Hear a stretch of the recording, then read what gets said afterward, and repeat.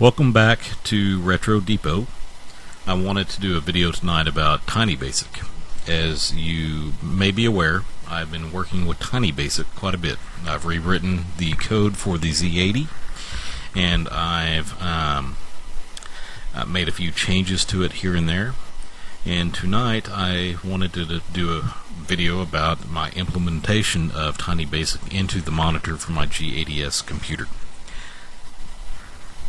So, we're going to take a look at some of the things that I've done right now. So first off, let's get into BASIC. So just like you'd expect, to get into BASIC, we're actually going to type BASIC, and it comes up with the header for Z80 TinyBASIC 2.0G, ported by Doug Gabbard in 2017, and then a prompt. Now, just like any other version of TinyBASIC, you can do the stuff that you would expect to be able to do. For an example, we are going to, well, that's not right. Now let's go ahead and type this out. It's kind of hard to type one-handed and still be able to talk and do the things that you'd like to be able to do. I'm not going to lie. I feel like sometimes I can't chew bubblegum and walk at the same time, but here I am trying.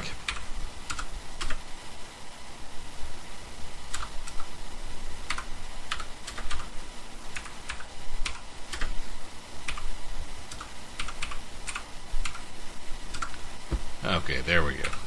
Let's run it and see if it works. Hey, it worked. Okay, so you can actually use it the exact same way that you would typically use it. However, I've added a couple of routines. The first one of note would be the quit routine. So if we type in quit and hit enter, as you can see, we go right back to the monitor. That's very handy to have.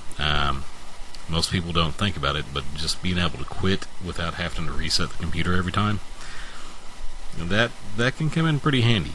So either way, that works. Let's go back into BASIC. I'll show you the next one. The next one of note is the Cls Command.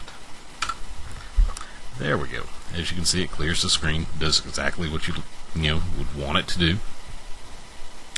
Now, for the next set of commands, I'm actually going to stop the video, and I'm going to use YouTube magic to make a magical program appear. So give me just a moment and we will be right back.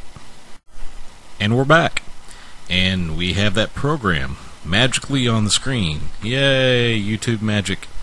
Okay, so I'm going to go over this because this actually has three routines in it that are, three commands that are actually really handy, as you can tell.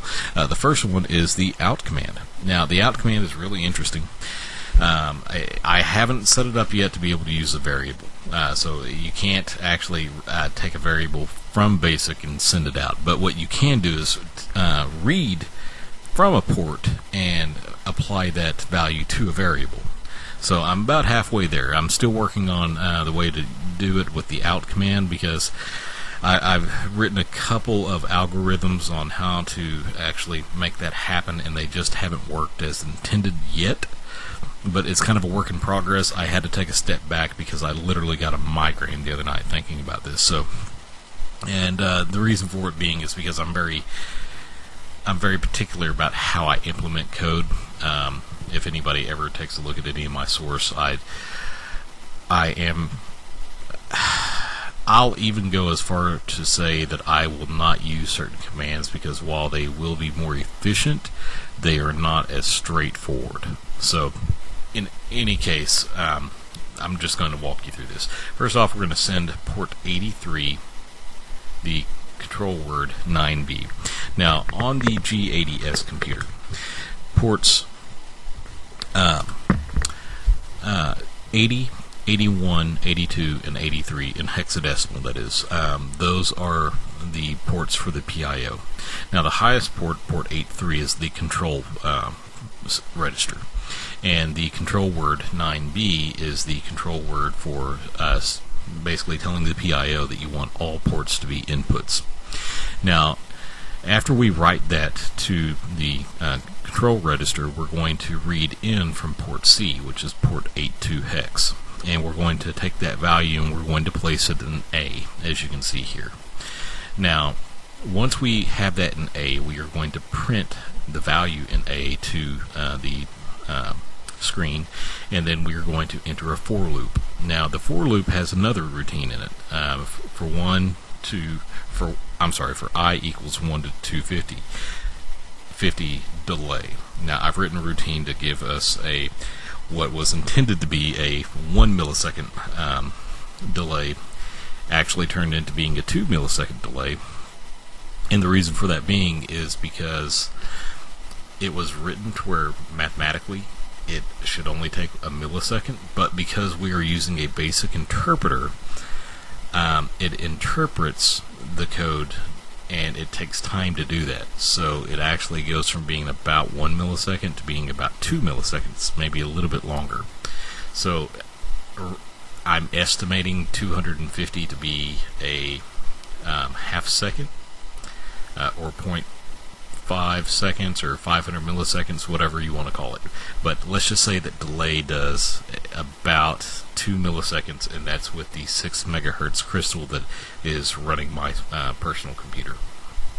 Now, once the delay is done, it goes to the next I, and then it actually does jump back to line 20. So we're actually going to run this real fast, and we're going to run it. And let me just back up just a little bit. On port C of my computer right now, I have some wires out or breaking out to a breadboard with a resistor array tied to ground. So as it sits right now, the port should read 0. Now I've got another pin that I can short those pins out to VCC. That way that they should read 1 on that particular pin.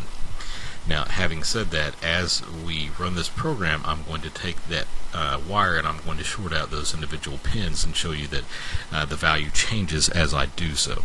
So we are just going to run this program. As you can see, it's reading 0. And I'm going to short this out to the first pin. As you can see, it changed to 1. If I go to the second pin, it changes to 2. If I go to the third pin, it should change to 4. It did.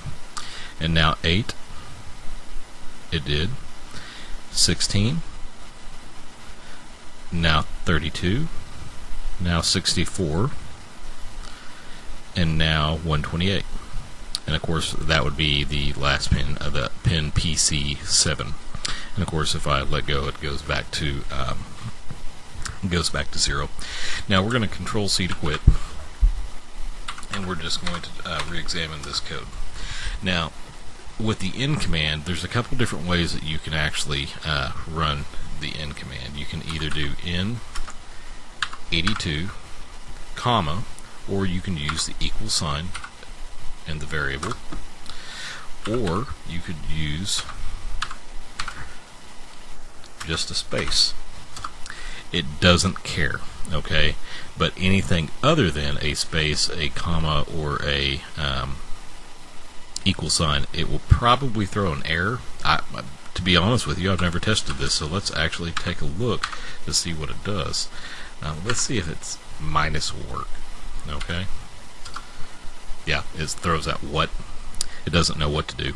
So it does have to be a comma, it does have to be a space, or it does have to be an equal sign. Anything else, it will probably throw an error, unless that something else is a letter, and then it will probably read it. Matter of fact, let's try that out. Yeah, it doesn't have any problem doing that. So you can, matter of fact, it should be a 0 again. Actually, let's do this. Let's take that pin and short it out on PC7. We're just going to experiment here. Now we've shorted it out. We're going to do in a, that's not right. In 82 A. Okay, now that variable should be an A. Now let's print A, and it should read 128. Yeah, it does. So you could also just have A right up against 82. That will save you a byte for writing programs. Fantastic. Now, the out command, unfortunately, only has one method at the moment, and that's to out to the port the byte. I'm in the process of changing it, like I said, to where it is variable, but as it sits right now, that is the only way that you can use it, and there is no way of taking that value and actually writing that value from a variable right now. There's just no way to do it. A couple other routines rather that I'm trying to implement at the moment are both peek and poke. I feel that modifying memory within BASIC can probably be pretty useful. I don't so much need it, because if I'm going to do something, I'm going to write it in assembly and I'm going to send it over to the computer via serial, or once I get storage set up, I'm going to use that route. But whoever buys this computer, if they want it for a basic computer, hey, they may want to be able to modify memory and do things like that. So I plan on adding that just for convenience. It's not something that I'm personally going to use that much, if at all. But hey, somebody else might. Now, speaking of the computer itself, I have got more boards on the way. Version 1.0 is in production, and hopefully within a couple weeks we will have these for sale up on our website. You can go check them out there. Of course, I'll post a video and let you know when they are available. As it sits right now, we do have a couple of the beta boards still available. I'm also planning on selling the new version 1.0 with the proper resistors and capacitors. Of course, everything else you'll have to get on your own, but I will make an option for purchasing the PLD. I'm going to have to get some more of them, though. But in the meantime, if you don't have a PLD, you can contact me directly. I'll be happy to speak with you about making you one.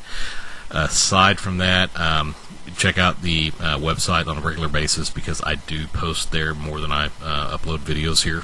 I'll be happy to answer any directions or any questions that you have, of course, in the comments below, but you can also contact me on the website.